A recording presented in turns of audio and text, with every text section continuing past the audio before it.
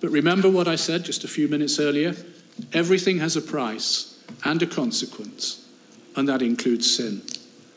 In Genesis 3, verse 19, in the sweat of your face you shall eat bread till you return to the ground. For out of it you were taken. For dust you are, and to dust you will return.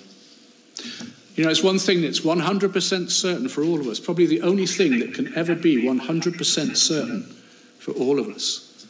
And that's that one day our mortal bodies will die. From dust we came, and to dust we shall return. And why is that?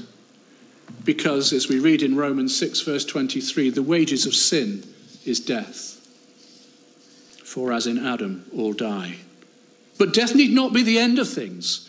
There's another solution, and that's life eternal. A couple of chapters earlier, in chapter 3, Isaiah prophesies of a coming Saviour, the Messiah, who would pay the price for our sin so that we can be set free from the power of sin and death.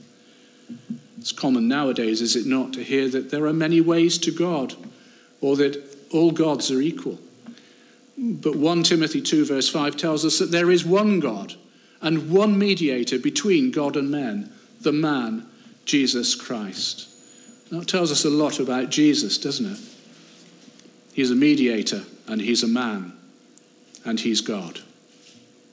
In John 14 verse 6 we read, Jesus says, I am the way, the truth, and the life. No one comes to the Father but by me. I am the way, the truth, and the life. And no one comes to the Father but by me. Jesus' own words. There's no other God but Jehovah, Yahweh. And Jesus is the only way.